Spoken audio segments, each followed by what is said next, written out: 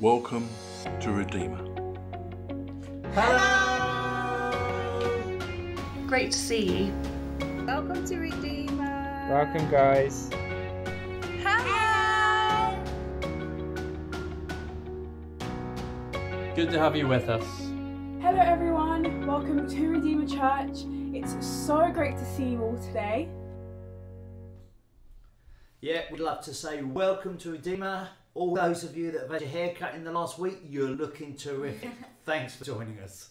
Yeah, we are so glad that you've decided to join us this morning at home with Redeemer. Whether it's your first week or you've been watching us since the start, thank you so much for joining us. Yeah, my name's Pete and this is Lois, and we're thrilled that you've joined us at home with Redeemer this morning. We would love to see where you're watching us from this morning. We're both a bit nosy, aren't we? So make sure you take a picture and you upload it to Instagram. You can tag us at Redeemer London so we can see. You can also subscribe to our YouTube channel for more videos that we're posting throughout the week. Yeah, very excited this week. I know that Toby's going to be putting out several more videos. He's got a whole new series starting this week going forward, so it's well worth signing up. Anyway, let's pray, eh? Yeah. Father, we thank you so much that we can come and meet with you, the living God. Whatever our week has been like, whether easing of lockdown, almost some normality creeping back in, or whether actually we're still shielding and just feeling very nervous about the next week and the next month. God, we love the fact that each week we take these moments to pause together with your family and fix our eyes upon you. Holy Spirit, we pray that you would meet with every single person who's watching this today. In Jesus' name, amen. Amen. Yeah, we are live this morning. We believe that God is here with us and that He is ready to speak. So we encourage you to listen to what He has to say. And if there's something that you'd like to share, maybe a Bible verse, something you feel God stirring in your heart, or even a prayer request, then please text it in to either me or Pete, and we'll be able to share it with everyone. Another thing that we've loved doing really during this lockdown is different people from the church have shared their testimony, just how God's made an impact in their life. And I'm thrilled this morning that we've got Pamela who's sharing hers. Thanks. Hi, I'm Pamela and I'm going to share my testimony. By my late 20s, I was happy but I was quite unsatisfied. I was well respected at work, but I felt unchallenged as I'd fulfilled what the role required. My social life was quite dry and I was spiritually starved, really disconnected and unchallenged in a really religious church, and I was really religious. God was up here but He wasn't here. So I decided to go backpack travelling this time 2 years ago, and it was game changing, absolutely amazing. At the end of my travel I had met a guy and it ended quicker than it started, and I was really hurt and upset. I wrote a prayer to God where I said that I was tired of feeling vulnerable, and I'd never classed myself as vulnerable before, and what it did was expose to me that I had some past hurts that hadn't been healed. And I think they stemmed from university, where I got a good degree and I have lots of lifelong friends, but I had a lot of encounters with people that weren't so good, and I felt really judged and misunderstood and hurt quite a few times, and it knocked my confidence and made me feel small. And that set the precedent for the rest of my 20s, where I would recline rather than shine, and I would retreat before people had the opportunity to reject me. I settled for mediocrity because it felt safe. I was not much of a go-getter in my 20s. Once I returned from my travels, within a month, I gave my life to Christ and I got baptised, and it was great. And I was being challenged and pushed, and I was being fed with this amazing preaching, and I learnt to dream big and that God really, really does love me, and to read my Bible every day now and to actually follow what it says, and that God isn't just for a box on Sunday, He's for everything that we do. He needs to be in all areas of our life. And from that, I went from building a community project to now a Christian community project called Acts Film Festival. Earlier this year, someone was praying for me and they said, oh, you know, my strong daughter Pamela, my strong daughter. And I was like, what? God thinks I'm strong after feeling so vulnerable? And yeah, because for when I'm weak, then I'm strong. But she also said, there's something blocking, there's something that's blocking blessings. And I knew that. I knew that there was something still holding me back. I'd repented from my sins, I'd been baptized, but I felt like deliverance still needed to happen. A few days ago, I was reading my Bible and something told me to stand up, and I did. And I had this mighty encounter with God where his presence was incredibly tangible and it was amazing. I wrote it down in my new prayer journal, but I needed to write the date and I didn't know the date. So I looked at my phone and it stood out because this date linked a person at university who hurt me, the guy on my travels who hurt me, the day that I flew out on my travels, and the day that I had this mighty encounter with God. And I thought, this is either coincidence or significance. I randomly decided to open my old prayer journal, and on a page, mid-page, the first thing I read was, God makes all things come together. He will use you. Your mistakes, your self-doubt and your hurt, your sorrow is part of your story for his glory. And then it went on to say, let your talents and skills shine. Don't be shy. And I was just so overwhelmed. I then wanted to capture the bit of scripture I was reading that led to this big encounter, and it was Exodus 6 of Moses bringing Israel out of Egypt, out of bondage into freedom. And at the top of the chapter, the subheading was promises of deliverance. Since my baptism, God has really pruned me. It hasn't been easy, but it's been good. And he's stripped me of things spiritually, physically, mentally, emotionally, financially. But I feel like he's done it to show me that my joy, my peace and my provision are not found in that job or that crowd or that guy. It is in him solely, because I have a joy and a peace which is amazing in the wilderness. But it's amazing, and I thank God for that, for everything he's doing for and through me. He really is a good, present, loving God. Great, thank you so much, Pamela. It's great hearing about God is in charge of your life and our joy is found in him. Yeah, we are now going to hand over to Toby and the team who are going to lead us in a time of worship. Thank you so much.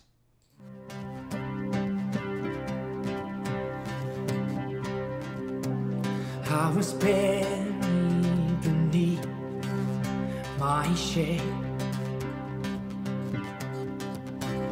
Who could carry that kind of weight?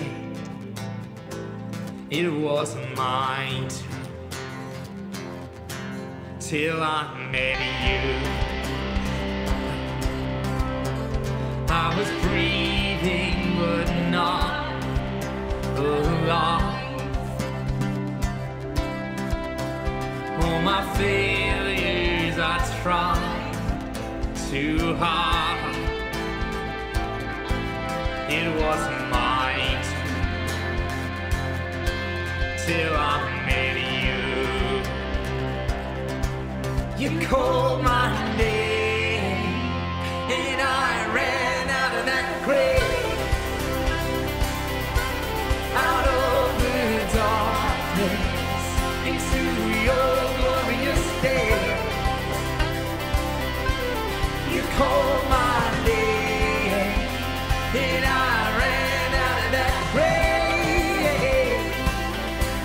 Out of the darkness into your glorious day.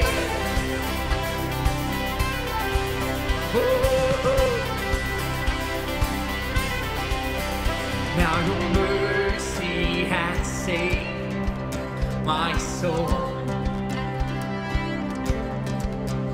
Now your freedom is all that I know. The old made new. Jesus, when I met you, when you called my name, I ran out of that grave. Out of the darkness into your glorious day. You called my name and I ran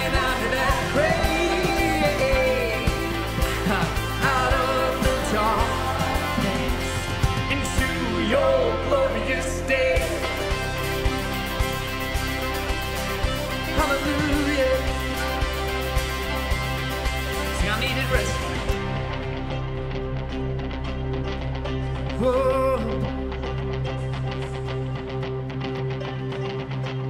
I needed rescue, my sin was heavy. The chains break at the weight of your glory. I needed shelter, I was an orphan. Now you call me citizen of heaven. When I was broken, you were my healing. Now your love is the air that I'm breathing. I have a future, my eyes are open. 'Cause when you call my name, I ran out of that grave, out of the darkness, into your glorious day. You call my name, and I ran out of that grave, out of the darkness, into your glorious day. Oh.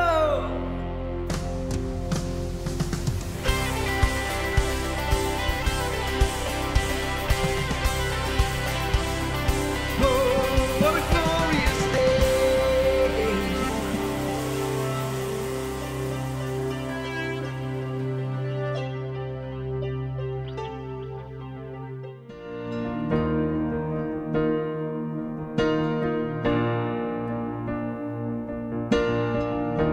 Sing how great the chasm, how great the chasm that lay between us, how high the mountain I could not climb. In desperation, I turned to heaven and spoke your name into the night. Then through the darkness, your loving kindness tore through the shadows of my soul. The work is finished, the end is written. Jesus Christ, my living hope.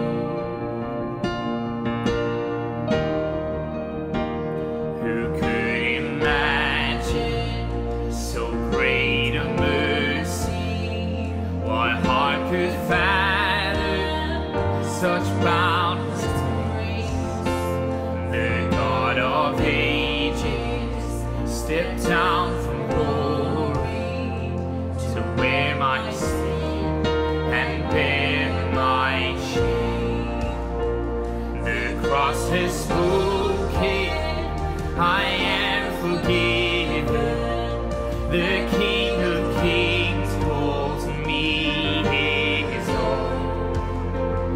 Beautiful Savior, I'm yours forever. Jesus Christ, my living hope. Sing hallelujah, praise the one who set me free. Hallelujah, death has lost its grip on me. You have broken every chain. There's salvation in your name, Jesus Christ, my living hope. Hallelujah, praise the one who set me free. Hallelujah, death has lost its grip on me. You have broken every chain. There's salvation in your name, Jesus Christ, my living hope. Then came the morning that sealed the promise. Your buried body began to breathe. Out of the silence, the roaring lion declared the grave has no claim on me. Then came the morning that sealed the promise.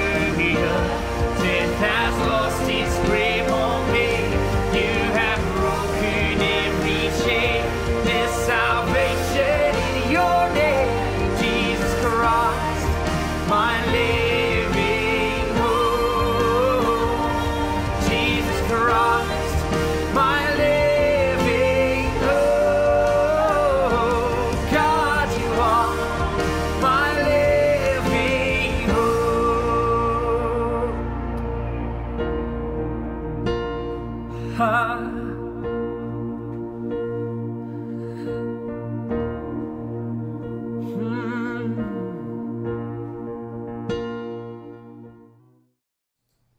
Great, thank you so much, Toby and the team. Just like to read a few verses to you from Romans chapter 5. God demonstrates his own love for us in this: while we were still sinners, Christ died for us. Since we have now been justified by his blood, how much more shall we be saved from God's wrath through him? If, when we were God's enemies, we were reconciled to him through the death of his Son, how much more, having been reconciled, shall we be saved through his life? Not only is this so, but we rejoice in God through our Lord Jesus Christ, through whom we've now received reconciliation. The great thing about the Christian life is it's nothing to do with us. It's what Jesus Christ has done for us. That is grace, and that is why we sing. Amen. Amen. If it is your first time with us, we would just like to say a big welcome again. We are so glad that you've decided to join us this morning. If we were together in person, we would normally get you to fill out an I'm new here form, but since we can't do that, we've put a page on our website where you can fill in your details, and it means that someone from the church will be able to get in contact with you this week. We have also done something else new this morning. After the meeting, we're going to do a Zoom.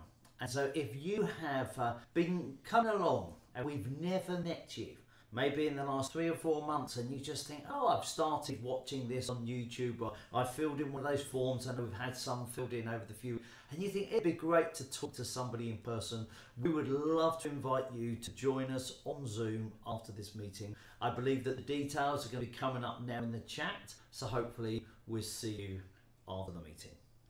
We've also got something very exciting starting next Sunday, the 19th of July. It is our week of prayer, so it's going to be running through until the 25th.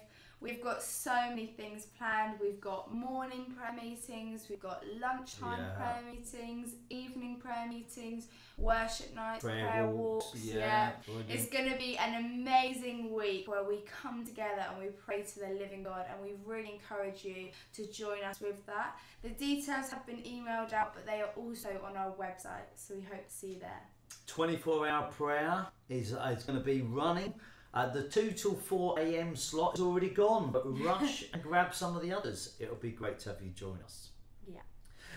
Now I want to share with you a little bit about what we call impact. It's people that take a year out, any age, to say, I'm going to serve God and I'm going to grow. And we're going to find out a little bit about the exciting news for Redeemer and Impact starting from September. Hey Anna, it's great to be able to chat to you about Impact. I'm so excited to know that you're going to be doing it with us from September. So I've just got 3 little questions about this year and about yourself, so that people can get to know you a little bit more and get to know about Impact, if that's all right. Cool, yeah. Cool. So question 1, well, the first thing we want to know is just tell us a little bit about yourself. You've got 30 seconds. Okay, my name is Anna. I am from Nottingham, in the heart of the Midlands, me and Robin Hood. Yeah, and I moved to London 4 years ago to train at the Arts Educational School, which is in Chiswick, and I did musical theatre there.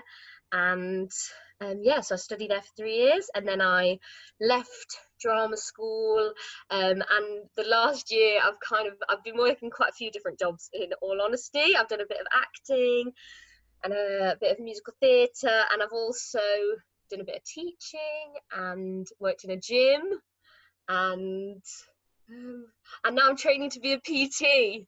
Woohoo! Whoa, nice. Cool. Well, that kind of leads us on, I guess, quite well to my second question, which is, what made you decide to do Impact with us?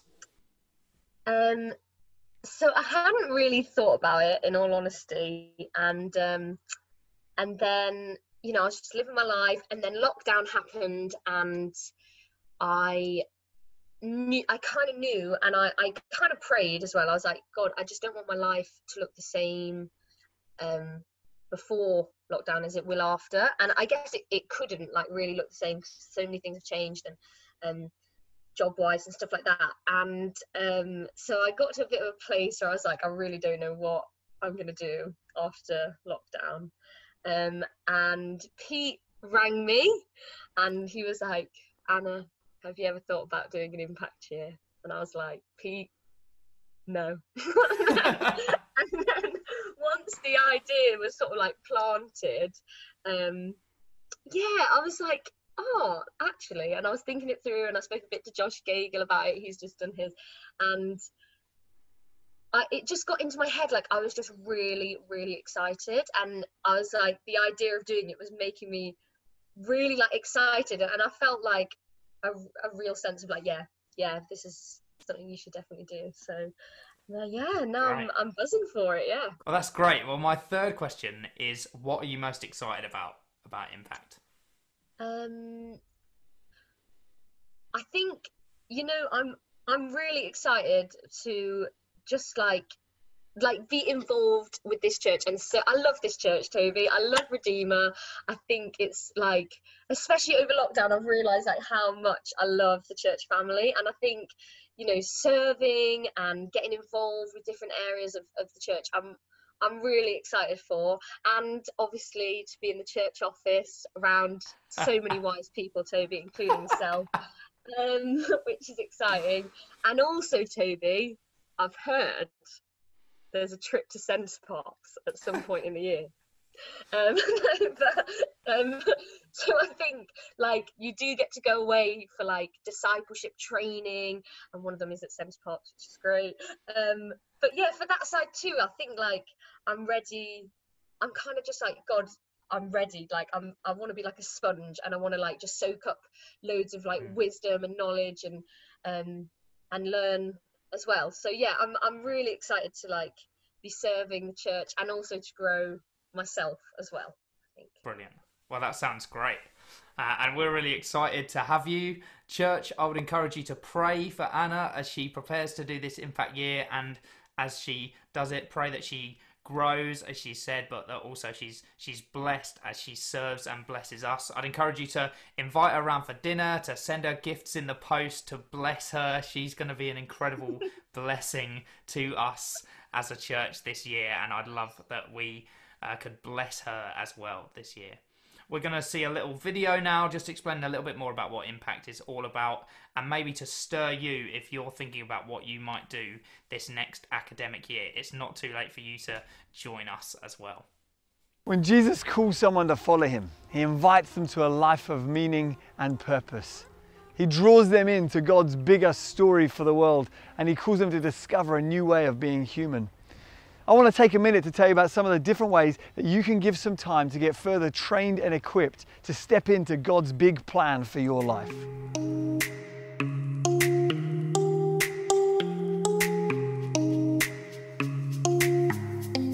Before I went off to uni, God derailed my life, and I ended up doing a couple of years serving the church. In those couple of years, it was the best time of my life. God really broke me down and rebuilt me, and he really put his mission for the world in my heart. He really broke my heart for what breaks his. In that time as well, God really helped me to work through a lot of hurt and pain that I'd faced in my past.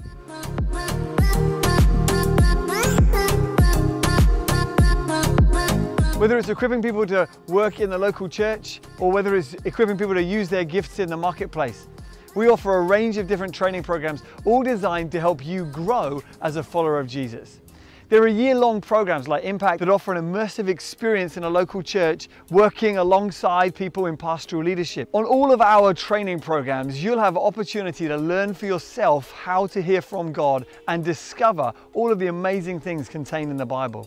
You'll have opportunities to pray for the sick and share your faith with others. You'll gain practical life skills like handling your finances or managing your time.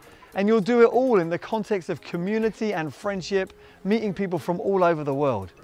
In the New Testament, the Apostle Paul writes to a church in Turkey, praying for them, praying that they would discover for themselves how high and how wide and how deep is the love of God in Christ Jesus.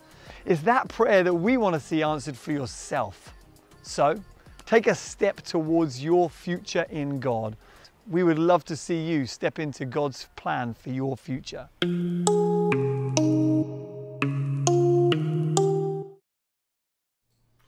Great, I'm really looking forward to Anna joining us in the office from the 1st of September. That will be wonderful. What about you? Do I need to give you a call, or are you going to get in contact with me? I'd love to hear from anyone else in the church that would like to consider doing Impact with us. Yeah, we are now going to watch a video introducing the fruit that we're looking at this week.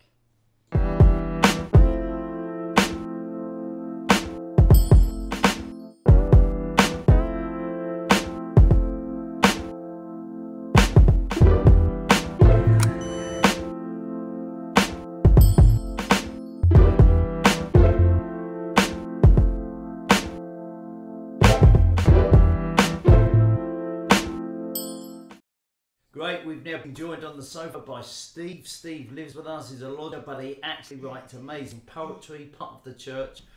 And this week, he's going to read us the poem, all to do with the fruit of the Spirit we're looking at. Good morning. The fruit of the Spirit is goodness, like a sprinkler system in the height of summer, like a cold compress on a bruised sore head, like gentle aircon on a humid night, like a heated blanket on a cold child's bed, like an unexpected place offered at the table, like a smile of recognition from an old thought-lost friend. May your goodness, Lord, flow undiminished through me to whoever comes round the next bend. May your sweet goodness be my signature tune. May it always be following me. May my friends taste and see that you are good and know for themselves your good mercy. Fantastic, thanks Steve. Right, now we're going to go and have our Bible reading. So Kayla, we're loving it week after week. Thanks again. Hey church, today we're reading from Galatians chapter 5 verses 16 to 26. So I say, live by the Spirit and you will not gratify the desires of the flesh. For the flesh desires what is contrary to the Spirit and the Spirit what is contrary to the flesh. They are in conflict with each other so that you are not to do whatever you want. But if you're led by the Spirit, you are not under the law. The acts of the flesh are obvious: sexual immorality, impurity and debauchery, idolatry and witchcraft, hatred, discord, jealousy, fits of rage, selfish ambition, dissensions, factions and envy, drunkenness, orgies and the like. I warn you, as I did before, that those who live like this will not inherit the kingdom of God. But the fruit of the Spirit is love, joy, peace, forbearance, kindness, goodness, faithfulness, gentleness, and self-control. Against such things there is no law. Those who belong to Christ Jesus have crucified the flesh with its passions and desires. Since we live by the Spirit, let us keep in step with the Spirit. Let us not become conceited, provoking, and envying each other. Great, good morning. It's changed around a bit here. It's Nicky. I am Pete's wife. I'm part of the leadership of the church, and it's my privilege to be speaking to you today. And we're in this series at the moment looking at cultivating the fruit of the Spirit and the importance of this collective fruit being visible in us. The fruit: love, joy, peace, patience, kindness, goodness, faithfulness, gentleness and self-control. And when we're full of the Spirit and we're being led by the Spirit, it causes these virtues, these characteristics to naturally, albeit gradually, grow and develop within us. It's all about life by the Spirit. And this week we're going to be looking at goodness. What do we mean by goodness? What does goodness look like? Are you a good person? Am I a good person? And what determines that? Is it morality? Is it people who keep the law? They follow government advice in lockdown, unlike some politicians that we're not naming. But you know, you're a law-abiding citizen. Does that make you good? Or is it legacy? Is it people who leave the world a better place? You know, they fight for the big issues. People like Mother Teresa, who self-sacrificially gave herself for the work of the poor. Or Martin Luther King Jr., who was the American activist fighting for civil rights. Surely making your life count, does that make you good? Or is it comparative? You know, many of us might see our life a bit like a pair of scales, and as long as we do more good things than bad, then we'll be okay. Or we compare ourselves with other people, particularly those who aren't doing as well as us. After all, if they're not doing so well, it paints us in a better light. I might get this wrong, but at least I'm not as bad as that person. But we know as Christians that our comparison should not be horizontal, it shouldn't be with others, but it should be with God, it should be vertical, since we know from the Bible that God is the one who is good. And when we compare ourselves to God, we probably recognise that in and of ourselves, we are not good. It says in Romans 7:18-19, "For I know that good itself does not dwell in me, that is in my sinful nature. For I have the desire to do what is good, but I cannot carry out. For I do not do the good I want to do, but the evil I don't want to do, this I keep on doing." And that can be so true, can't it? We can start the day well, we can read our Bibles, we can think, oh, we're doing so well. And then before we know it, we've lost our temper in the car getting to work, and then we've lied to a colleague to get ourselves out of a fix. And it's probably only 9:30. And you know, we can get so frustrated with ourselves. We can think, is being good even possible? Well, the good news is that we are made in the image of God. And since God is good, we all have the potential and the capacity for goodness. It comes from the Spirit of God living in us. He is the source of all goodness.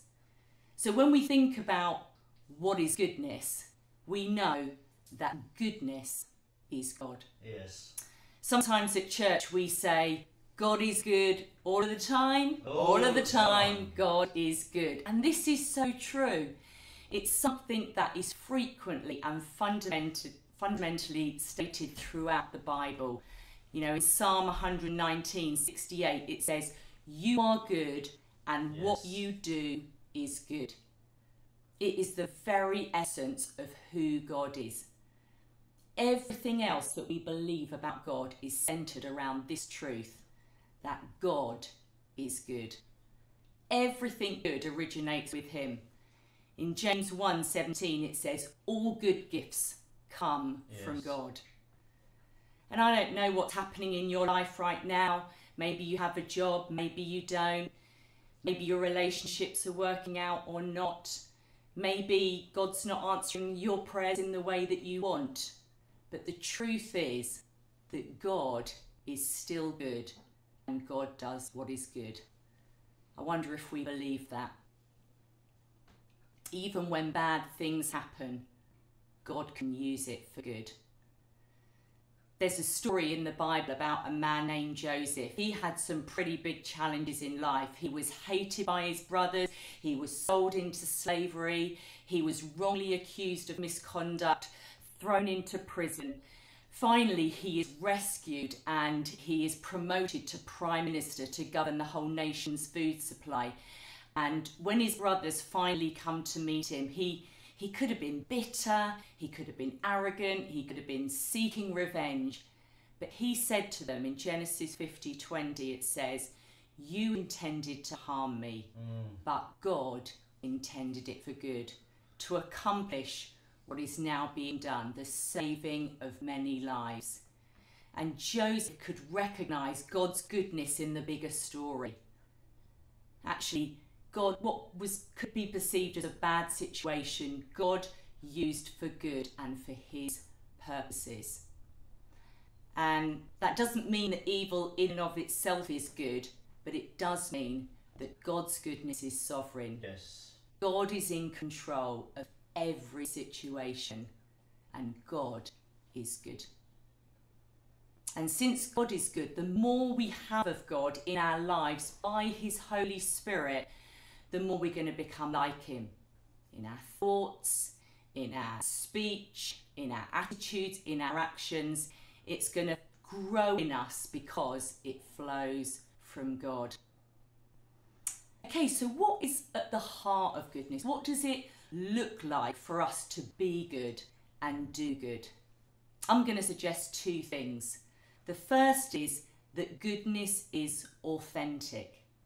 Many commentaries liken it to the word integrity. It's about being good. And secondly, it's active. It's not just resisting evil, but it's about pursuing, about doing good. So firstly, it is authentic. It's a way of being that is transparent. It's a bit like this glass of water. It's pure. What you see is what you get. That's what integrity means. A bit like Daniel in the Bible, he was described as having a spirit of excellence, as being trustworthy. There was no corruption in him. He was committed to doing the right thing just because it was the right thing to do, despite the consequences. He wasn't just going to take the easy way out. My goodness is like that. It's not just external, it's just not just an outward appearance. Brennan Manning, who is the author of the book Ragamuffin Gospel, says the temptation of the age is to look good without being good. And I can find that's true. Sometimes you think, actually, you can do good things to feel better about yourself or because you're worried about what other people think. And it's more about impressing others than doing the right thing. Actually, that's artificial goodness. It's much like the religious leaders or the Pharisees were like in the Bible. And Jesus called them out on this. He said, you Pharisees, hypocrites, sorry. And hypocrites is just play acting. It's when you preach one thing, but you do another. And to be fair, I think it's probably something that we all struggle with at times. Goodness, on the other hand, it requires a truthfulness, an absolute consistency, a sameness in every situation, from place to place, from person to person, in private and in public. I think some of us, we can be so full of morals at home and then we're just totally different people at work. You know, especially if we're out with colleagues, one drink too many, coarse language. Or we're exemplary at work, you know, we're just always keen to impress the boss, and then at home we're just horrible. There is a lack of sincerity. I don't know if you've seen the film Catch Me If You Can. I love it. It's based on a true story on the life of Frank Abagnale, who is the biggest phonely you can imagine. And he ends up deceiving so many people. He poses as a fake pilot, a fake doctor, a fake lawyer, and he forges millions of fake checks. And after a spell in prison, he's actually employed by the FBI because he's so good at fraud and so good at deceiving people.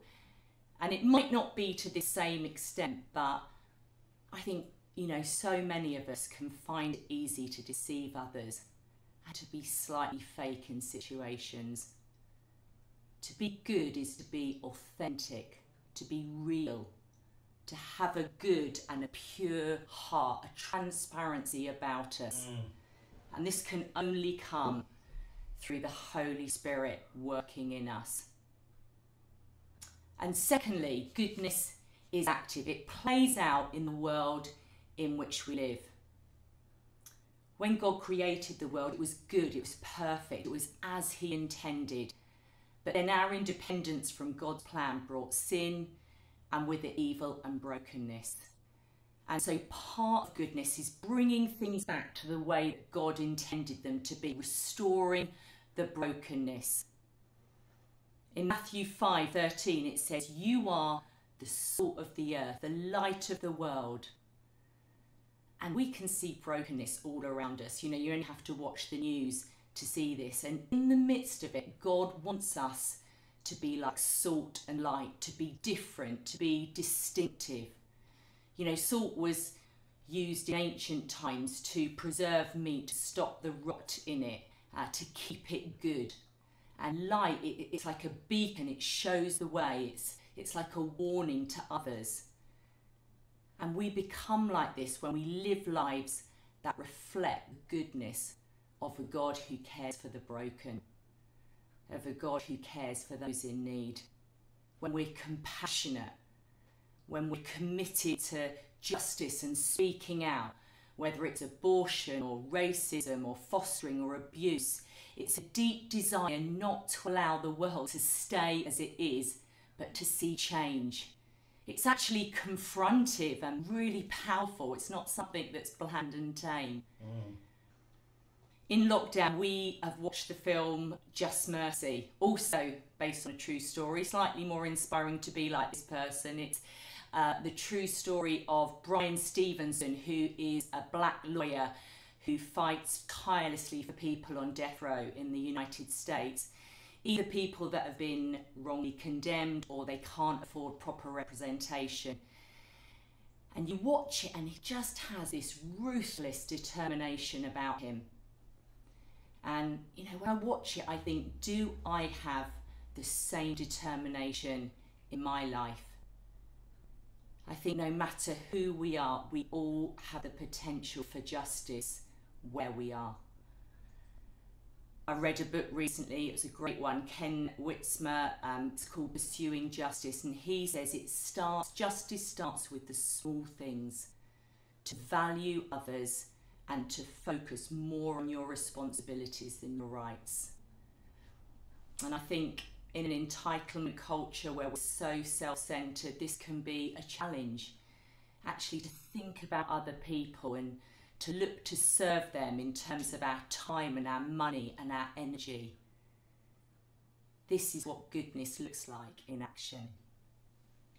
At the end of the day, doing good is our mandate. We see Paul underlining this throughout the letters in the New Testament. They're not the means of salvation, but they are the purpose of it. Ephesians 2, 8-10 says, "For it's by grace that you've been saved." It's through faith, and it's not of yourselves, but it's a gift of God, not by works, so that no one can boast. For we're God's handiwork, created in Christ Jesus to do good works, which God prepared in advance for us to do. Doing good doesn't save us. If you're thinking that getting right with God is about you being good enough, that's not the case. The Bible says the only way that we can be right with God is because of Jesus and what he has done for us. He lived the perfect life for us. We're saved through faith in him. Good works don't save us, but they are what we are saved for. In Titus 3:14, Paul writes, "Devote yourselves to doing what is good." And as we allow the Holy Spirit to change our hearts to being good, our desire to do good, it's going to reflect the gospel. You know, the gospel is this wonderful story of God's love and goodness to his people. It shows how the goodness of God overcame all the evil of Satan. Every lie, every abuse, every adultery, every murder, every theft, every injustice, every wrong that you and I have ever done, and every wrong that's ever been done to us. He bore it in himself in the form of his son Jesus. And he defeated death when he rose again. The cross is the ultimate expression of the goodness of God. And goodness has this incredible power, therefore, to show the truth of the gospel living in us. Since we can only be good because of him. C.S. Lewis, who's a Christian author and theologian, said the Christian does not think God will love us because we are good, but that God will make us good because he loves us. God is the only one that can make us good. He's the one that brings the transformation.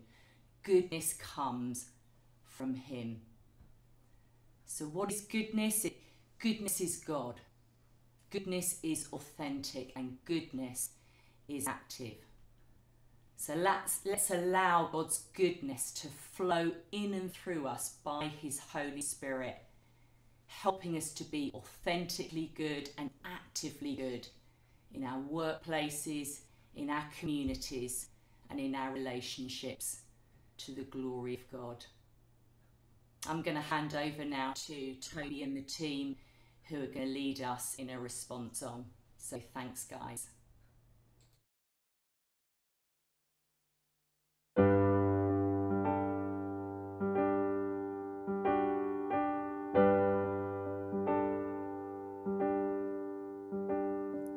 Christ my Redeemer, with arms spread out wide, endured the sting of my sin in his side.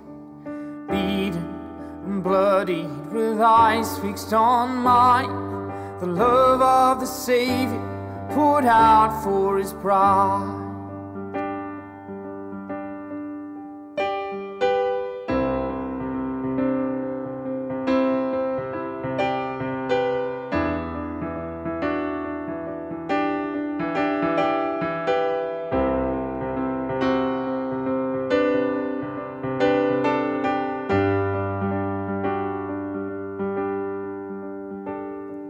Naked and lifeless, our King on a tree, sinners and scoffers were gathered to see the gruesome, the ugly, the weight of the fall poured out on Jesus, the Savior of all.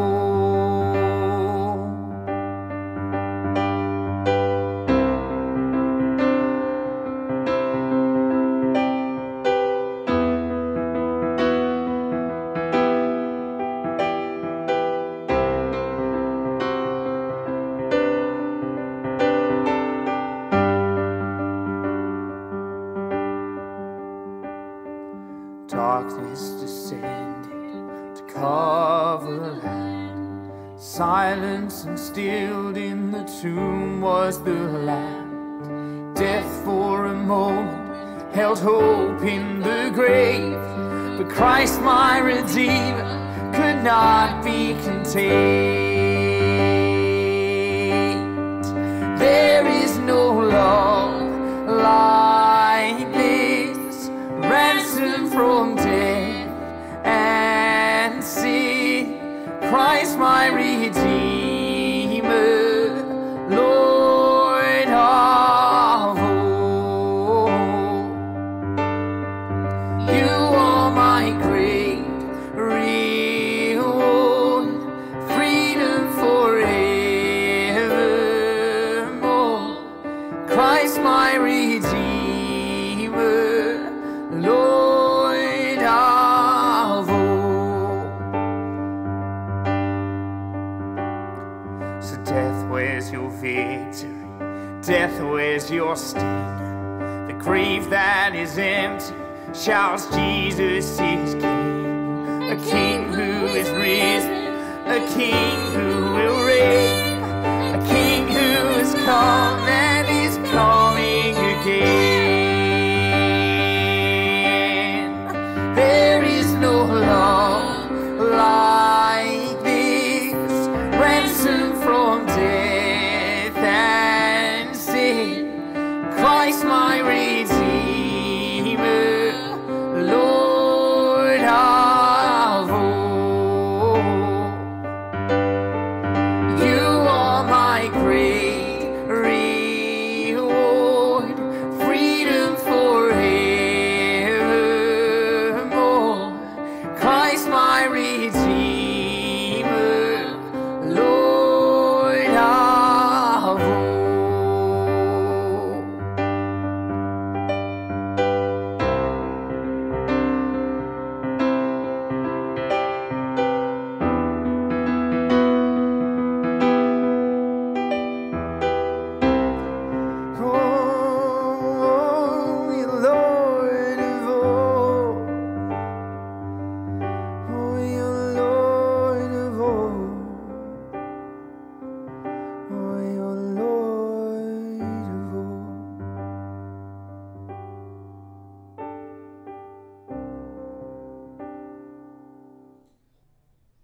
Yeah, it's great to be reminded, isn't it, that Christ is Lord of all. John is texting.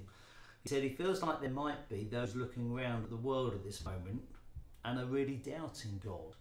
But this verse from Psalm 23 says, "For the word of the Lord holds true, and we can trust everything he does. He loves whatever is just and good. The unfailing love of the Lord fills the earth." Praying that people struggling with doubt will seek and find him today. He can be trusted, and his character is to love what is just and good. He can more than stand up to our doubts and questions. So thanks for texting that in, John. Yeah, and I have one here from Becca. She says that she thinks God wants to declare his love over us this morning, that we are his and he is ours. Thank She you. sent in Song of Solomon 2 verse 16, which says, "My beloved is mine and I am his." Thank you so much for sending that in. Yeah. Look, we do believe in prayer. We do believe that we pray to a living God. We're looking forward to the week of prayer. But actually, we're happy to pray for you now. And if you email in prayer@redeemerlondon.org, somebody would email you back. They'll call you back. We would love to stand with you in prayer. So please, email us in. We'd love to hear from you. Yeah, I'm just going to speak a blessing over us this morning. So may God bless you abundantly, so that in all things, at all times, having all that you need, you will abound in every good work. Yeah. Golly, there's so many ways that we are blessed. One way you'll be blessed is watching the kids. I tell you, I saw it this morning. Brittany and the team, outstanding, wonderful. As families, we want to be those that love and honour God together. So if you've not watched it, you can watch it on the YouTube channel. It's there for the week. Well worth viewing that one. Anyway, we are done now. Yeah. So all it is for us is to say bye. Thanks so much for watching. See you next week. Have a great week. Goodbye. See you next Sunday. See you next Sunday. Bye. Have a great week. Make sure you come back next week. Say bye.